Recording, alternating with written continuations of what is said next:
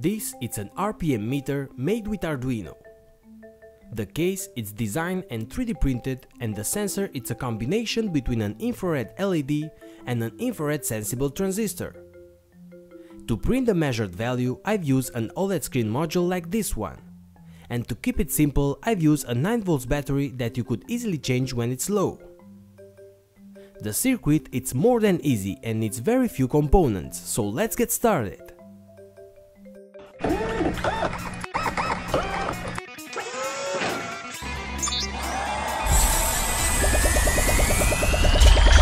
What's up, my friends? Welcome back. The basics of this RPM meter stands on detecting or not infrared light. Using an infrared LED, we emit light. The reason that we are using infrared light instead of normal visible light is that we are already surrounded by visible light, so it will be impossible to make the difference between light or no light at all. Using infrared wave, we could obtain better results and longer distances with less noise. The second component is an infrared sensible transistor that works exactly like a common BJT transistor, but instead of controlling the current from the collector to the emitter by applying a small current to the base, we control the current applying infrared light. The base of this transistor is exposed to the light, and when the infrared wave touches the base, the circuit is open and no current will flow to the transistor. But when no light is exposed, current could flow. So basically, this is a switch activated by light. So the detection circuit is something like this. The output will be the emitter of the transistor. We add a pull-down resistor to the output. In this way, when the circuit is open, the output will be ground. And when the circuit is closed, the output will be a high value, in this case 5V, because that's the basic voltage of the Arduino. Actually, the output is a voltage divider between the resistance of the transistor and the pull-down resistor. So the pull-down should have a high value, in this case 4.7 kilo ohms. So when the transistor is conducting, the voltage drop between the collector and the emitter should be very small, and all the voltage should drop on the pull-down resistor. Next, we should add a small resistor around 100 ohms to the positive pin of the infrared LED in order to limit the current and not burn it. I put the prototype sensor in front of a spinning disc with a white stripe on it. As you can see on my oscilloscope, I've got a low voltage whenever there is no light reflecting into the sensor, representing the black material. In order to improve this wave full of noise, we should use an operational amplifier. I've used the LM324 op amp. Connect 5V to the input pin of the amplifier. Also share ground. Connect the output from the sensor to the positive input of the op amp and the negative input to a voltage divider made with a potentiometer. In this way, we could regulate the sensing distance of the sensor depending on the intensity of the light. The operational amplifier in this case will act like a comparator. When the voltage on the positive input is higher than the one of the negative input, we have a positive pulse on the amplifier output. This will improve the created square wave, as we can see here. That's it, the sensor is ready. Now let's test it. Using this black and white paper, I check the functionality.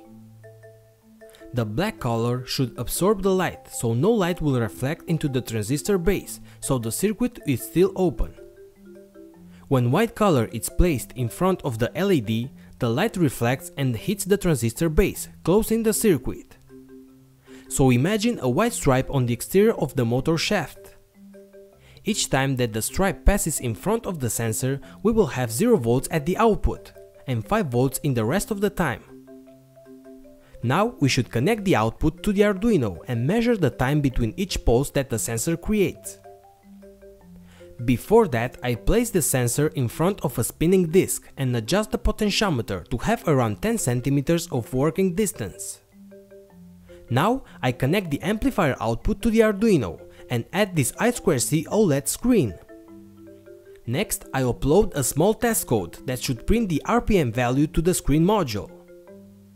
the circuit works. Now let's build the RPM meter. Of course, we will need a switch to turn it on and off, a 9 volts battery, the sensor circuit with the LM324 amplifier, an Arduino Nano or Pro Mini, the OLED screen, a small drilled PCB, a push button and a 10K small potentiometer like this one. You could find a full part list in a link below as always. To make the connections, you should use this schematic that you could also download from a link below. So I've designed my case in Blender, making it look better each time. I've 3D printed using PLA material, 3 perimeters and 20% infill, and a nozzle of 0.3 mm. I've created the G-code, saved it to an SD card, and used my Tron XY X5 3D printer to print the case.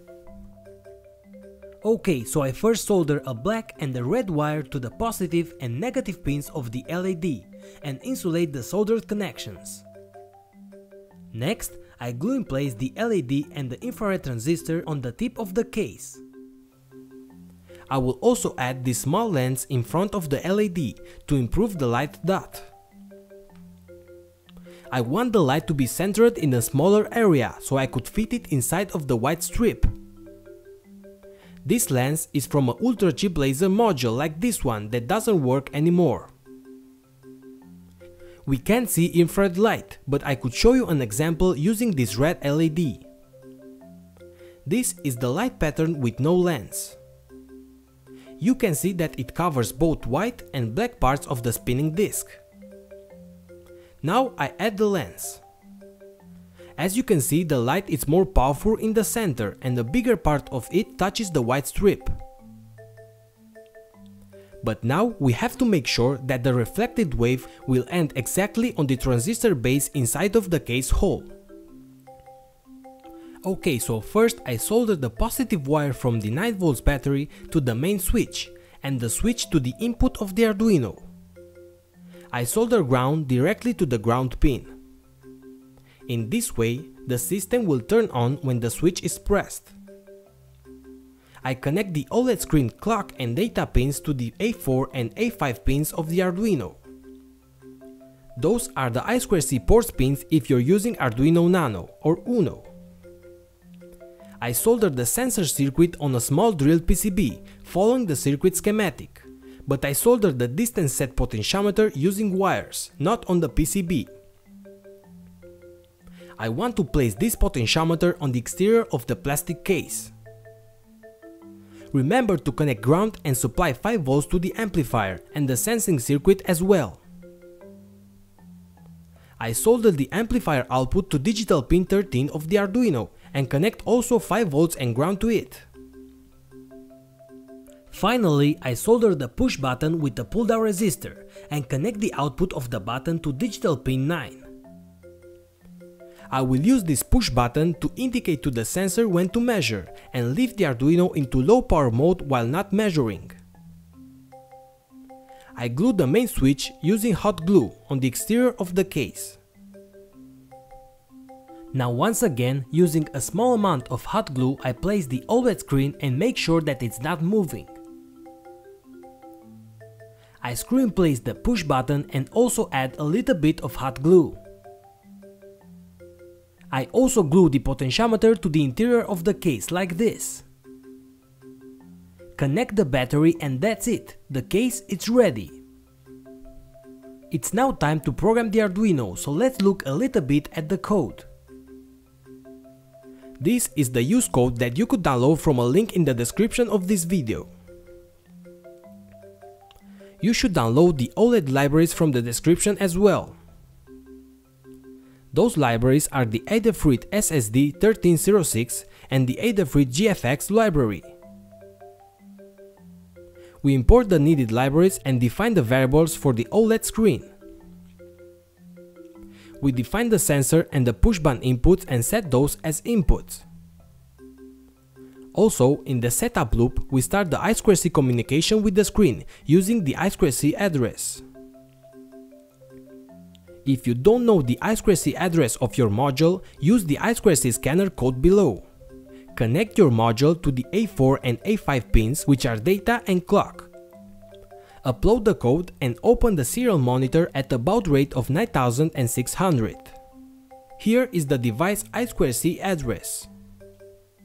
So place it in your code. In the void loop, if the push button is pressed, we measure the time between each pulse that the sensor gives us.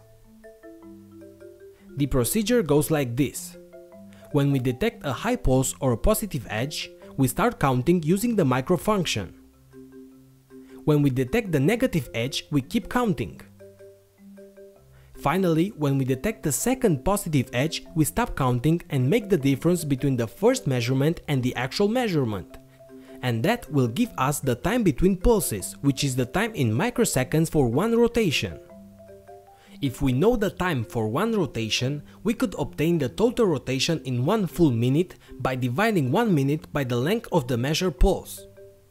That's it. Now we print the value on the OLED screen and that's all. If the push button is not pressed, we put the Arduino into low power mode.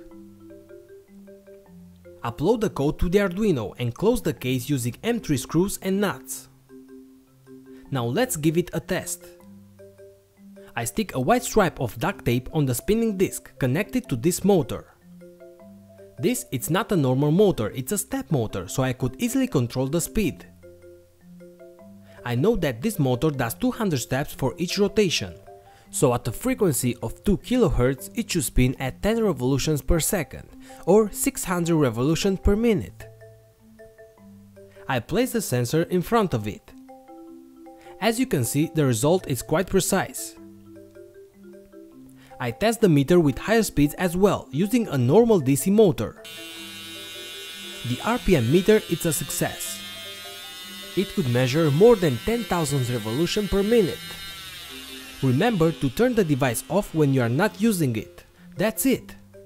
Please always check the description below for all the schematics, codes and component list. I hope that you enjoyed this tutorial. If so, don't forget to click the like button like crazy and share the video with your friends. If you have any question, just leave it in the comment section below or on my Q&A page. Also, don't forget to subscribe and watch all of my other great tutorials. If you consider helping my project, check my new Patreon page and help my workshop grow and have all other more cool tutorials. Thanks again and see you later, guys.